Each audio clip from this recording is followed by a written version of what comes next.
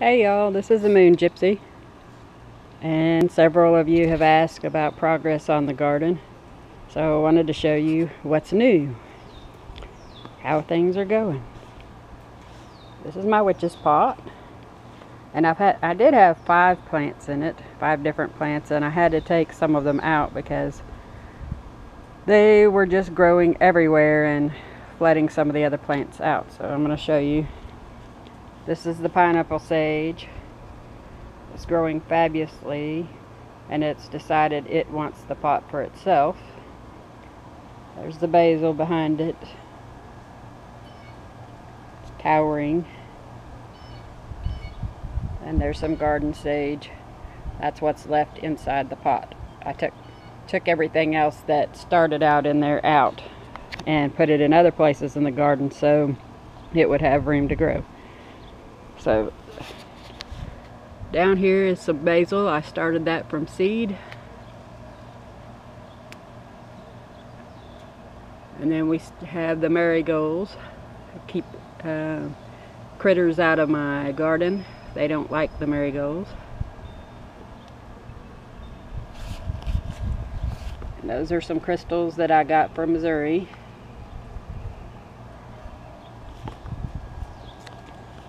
Over here some more basil.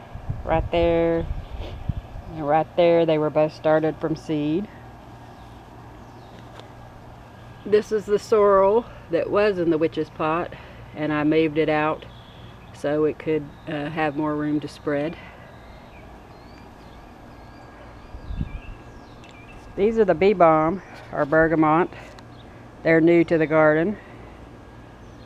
They were really small when I planted them, and they are just growing crazy. The bees love them. The butterflies and hummingbirds also love them as well.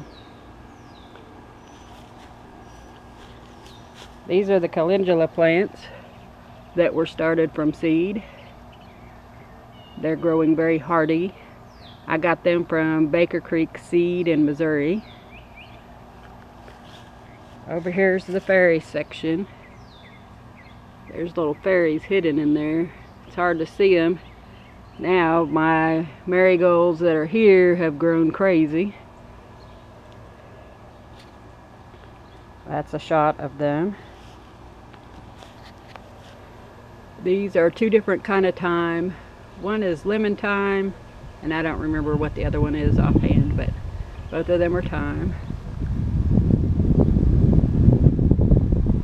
Then there's my frog sunning. We just had a summer rain shower here that just ended a few minutes ago, and the sun came out, so I thought this might be a good time to come out here and film before it got way too hot.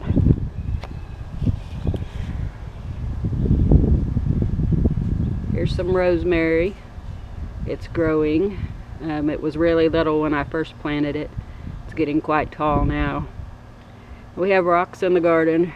They're crystal rocks from Missouri as well, but I put them in here because the butterflies like to sun on them. So I always put some kind of rocks in the garden. Bring you over here.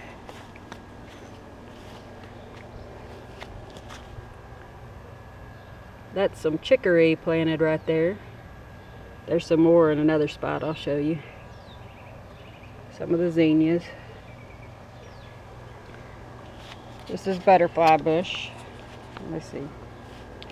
Go over this way. The butterfly bush right here. The butterflies absolutely love it. It's a lavender color. Some of it needs to be picked off so new growth can come on, and I'll do that in a minute. But I wanted to show it to you. Here's the Provence lavender. It's doing well. More chicory all right here.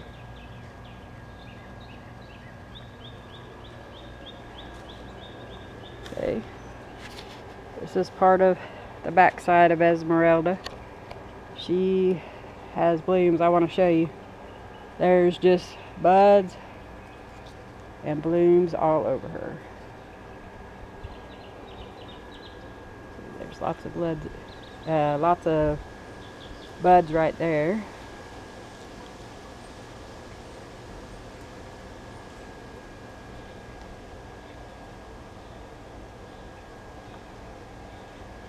Just all throughout the bush. She just blooms amazingly. So down here is the chamomile with my little rabbit. This is a different butterfly bush, and when it has the blooms on it, it's a raspberry color. Let's see. Right there. This, where am I at? Right here. This one is the sapphire salvia, and I'll take a shot of it from the front in a minute. The bees love it, the butterflies love it, and the hummingbirds love it as well.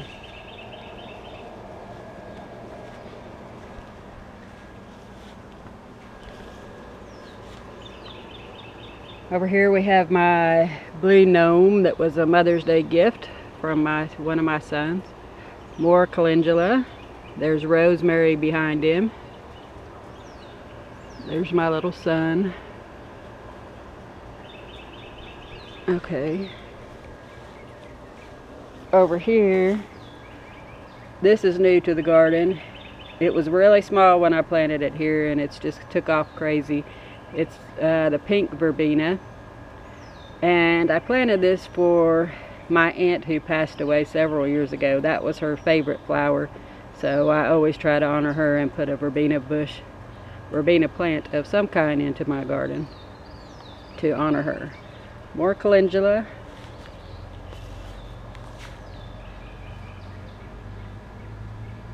Some zinnias. This is yarrow. It's kind of growing crazy. Part of it grows straight up, and the other part of it likes to lay down, but it's not broken. It's just spreading. That's the paprika color of yarrow. We'll get some more white to put in there at some other time.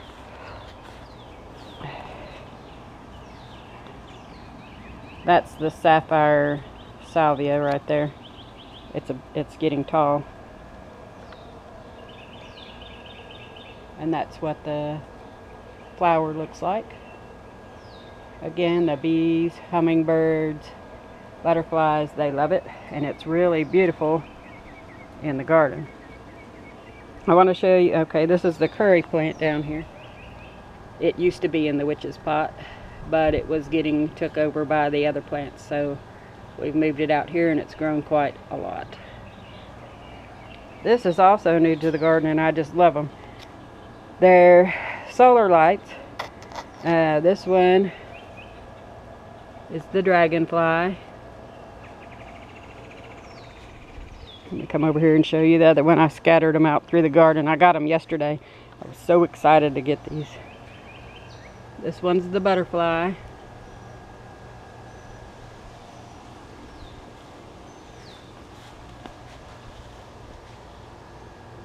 And this one's the hummingbird. And what's fantastic about them is they light up and they change colors. They're all solar. You don't have to worry about trying to plug them in or how you're going to get electricity to them. But they change colors like red, green. I think there was like purple and yellow in there last night. They looked amazingly magical out here in the garden. So they are on my shopping list to get more. They come 3 in a box, and I got them from Harbor Freight. So they are on my list. If I could show you this, there's a real dragonfly. Whoops, he flew away. I'm not going to be able to show you. The real dragonfly buzzing around my flowers right now. He's enjoying it a lot. I'm going to show you some other little pocket gardens that I decided to do. My dogs wouldn't appreciate it if I tore up the whole yard, because if I had my choice, this whole yard would not have grass. It'd all be plants and flowers and all things magical. So I've decided they wouldn't kill me too much if I just got in the corners of the yard besides this bigger space right here. So I'm going to show you a couple places in the yard. Some of them are just dirt right now, but I'm going to show you what the vision for them is. and I'll turn around and show you. So we're gonna walk over here. This is in a small corner of the yard. It's got a really ugly fence that was here when we bought here.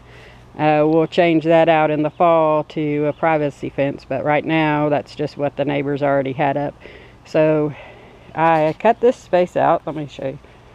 Cut this space out right here, and the only thing growing in here right now are moonflowers. Let me show you. Right now it's just a vine. These are the moonflower vines, and what's going to happen is they're going to grow all the way up to the top of the fence, and then the flowers, moonflowers, only open in the night. So they're very magical. You don't notice them in the daytime, but in the nighttime, gorgeous white flowers come out. My neighbor had them last year, and she let me seed save off of hers. Here's another one.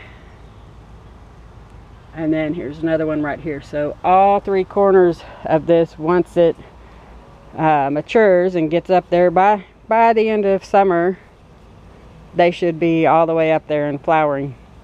So they'll get on all 3 points of this triangle right here. So the vision for this is going to be an actual moon garden. Eventually I'm going to put white rock all in here, and some fountains, and all kinds of lighting, and all white plants. So this is one little pocket garden in here.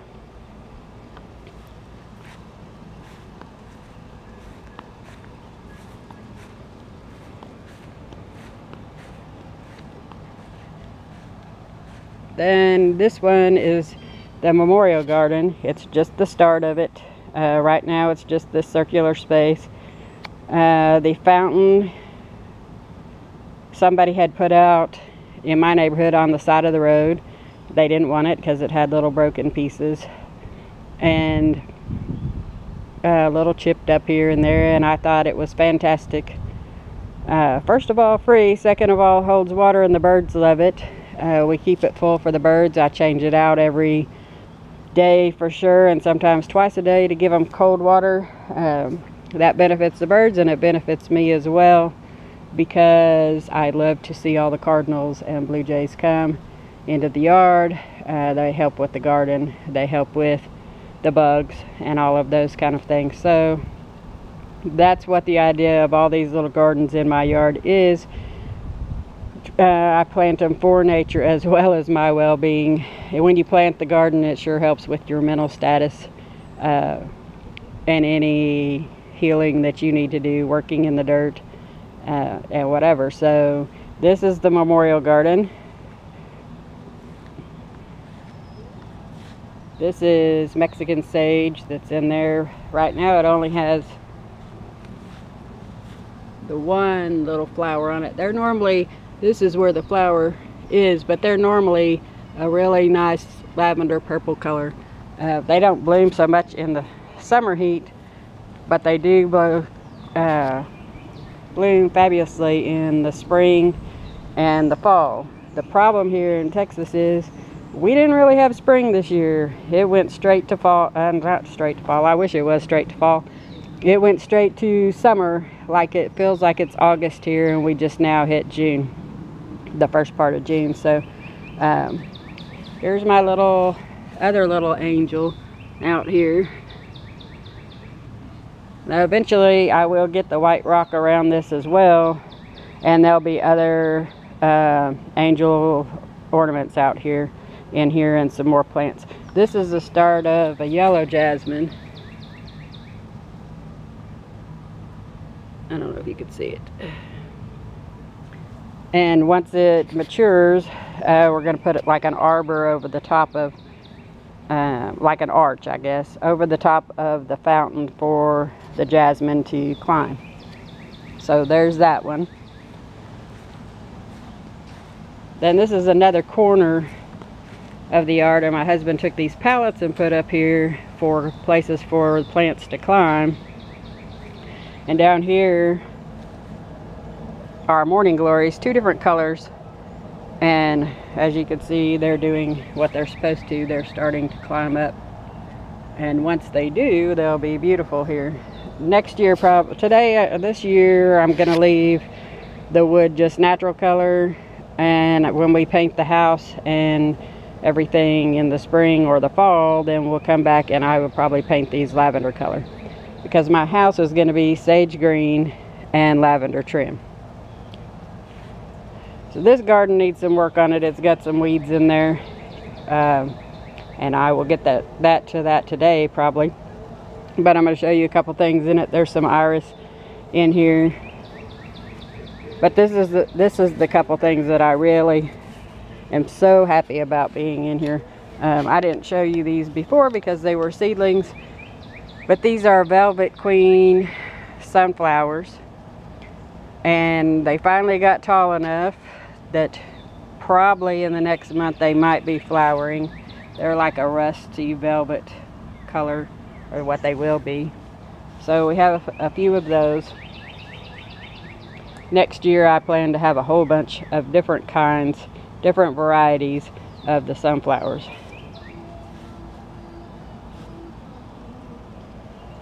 Right here, I'm going to show you, is a passion flower vine. And it will grow up this set of pallets that we made into a fence trellis for things to climb on. So that's going to be where that is.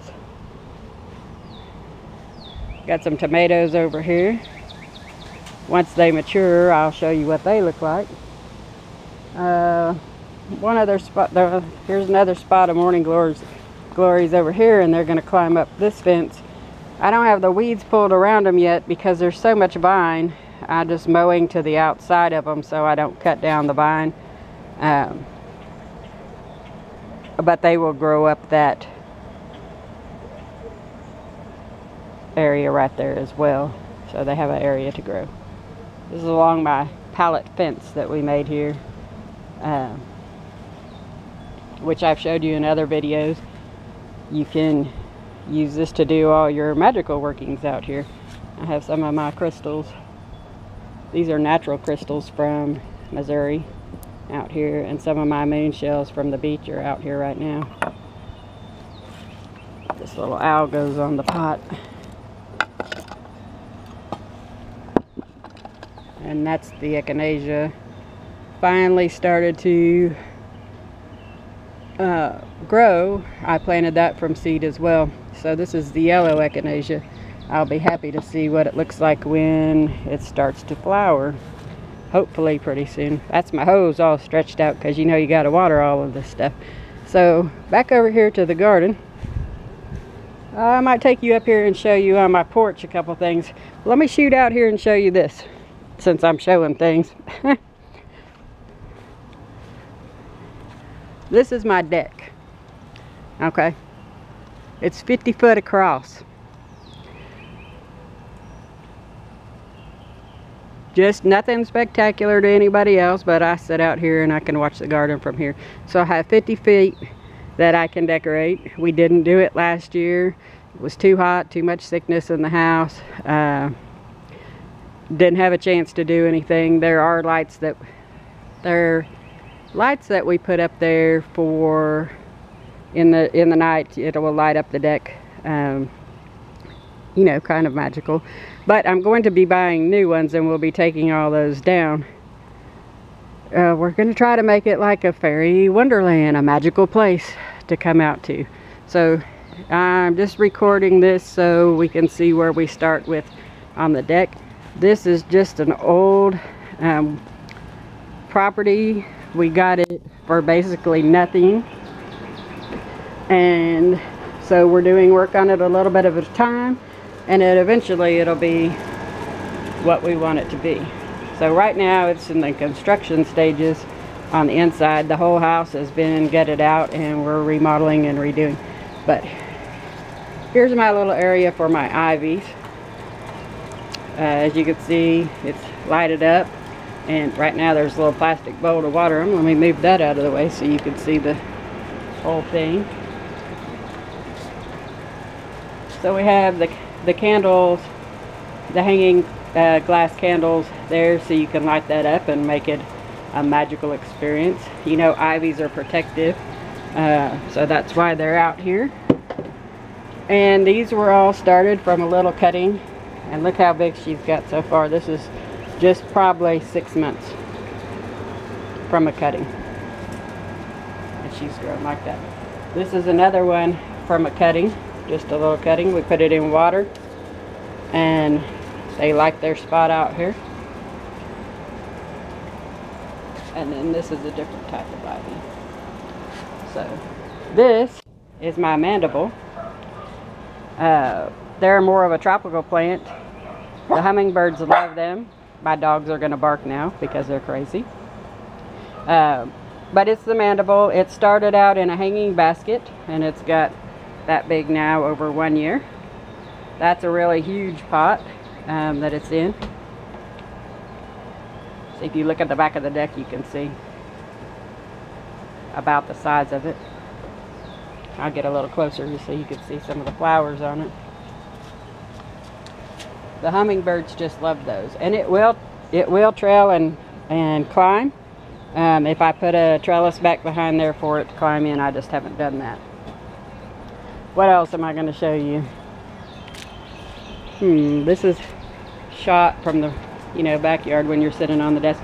Oh, let me show you this. We're in the middle of painting them. I don't know if you can see the color. This is an ice cream parlor table and chairs. It was white, and we started painting it today. This is the lavender color that it's going to be. It's not done painting. We're not done painting it yet because it started to rain as we were in the process of painting it today. But that's the start on it.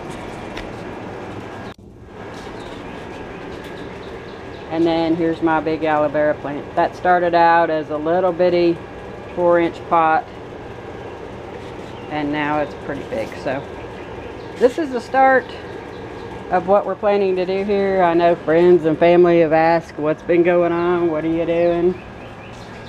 And everything takes time, and everything takes money, and a healthy body. And sometimes we don't have those, so especially the healthy body or the money. So we're doing things a little bit at a time. This is what's been done so far. This is the progress here. This is a very healing garden in front of me. There's many herbs for medicine in there. I probably won't add any more plants to this garden this year. We're going to go ahead and get all the lights and other garden ornaments and rocks and things put in this year through the fall. Then when we put the garden to bed, we'll probably only plant the witch's pot with mums in October, and then for the colder months in Texas, which would be January, February, we'll have pansies probably in the witch's pot, and everything else will be put to bed until the spring. So we're going to be working on the lights and working on getting the different statues and things like that put in, instead of putting too much money in the plants right now. Then in the spring we'll come back and focus on just the plants. So anyway, that's an update on the garden. That's an update on what we're going to be doing to the back deck. We're going to be painting and stuff this year. Either in the fall or the spring, we'll be painting the house. All of the deck is going to be, the theme for everything is going to be everything magical, everything natural, animals, the sun, the moon, all of my stuff. So anyway, there you go. Hope you enjoyed, and we'll talk to you later. Have a happy day and get out in your garden.